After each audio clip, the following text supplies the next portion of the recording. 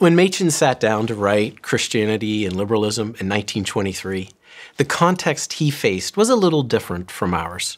In the 1920s, J. Gresham Machen and his colleagues were dealing with rank, outright, blatant liberalism, where professors of seminaries, pastors of churches were denying such cardinal doctrines such as the virgin birth of Jesus Christ, the exclusivity of Jesus Christ for salvation, and the resurrection of Jesus Christ. This is the era where Darwinism and evolutionary theory were taking a strong foothold in American culture.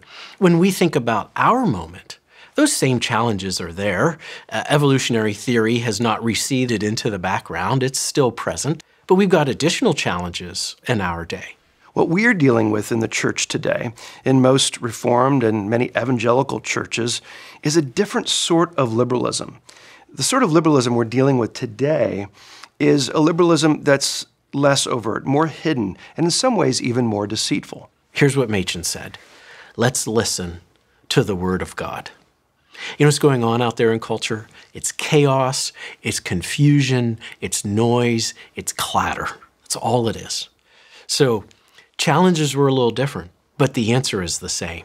And so we can learn from Machen how to give that same answer to the challenges that we face today as a church.